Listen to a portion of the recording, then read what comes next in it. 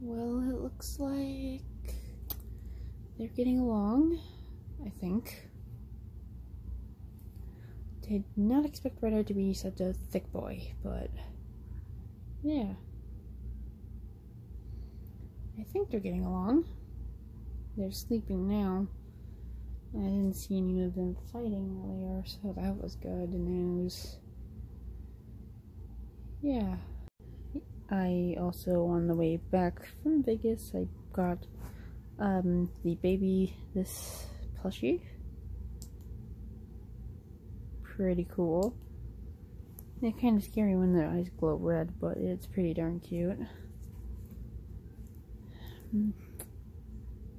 Yeah. I also got this. It works. Just press this button here.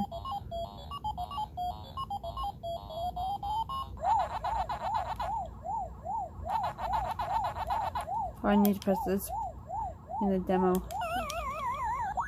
Yeah, I'm not gonna play it. You get the idea. It's cute. It actually does work. I'm just terrible at it. Okay, the buttons and controls are so small, but it works. It's pretty cute. Yeah.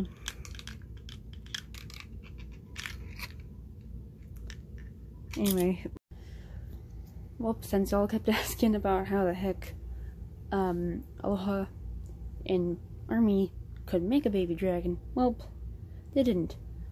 Meet the baby dragon's actual legit mama that made the egg. It's Aurora. This is the first baby, Cinder. And the baby that was hatched while we were in Vegas, that's Sapphire. It's an adorable little baby girl. That's a boy. And since the baby was hatched in Vegas and the mommy wasn't there, Aloha and Army have to raise it for now, until it becomes time for it to learn how to fly. Baby dragon wasn't the only thing brought back, because that one was actually hatched.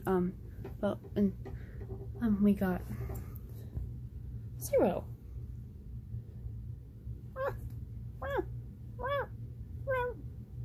Yeah, he's Skull's responsibility wherever Skull went. He's probably okay, I hope.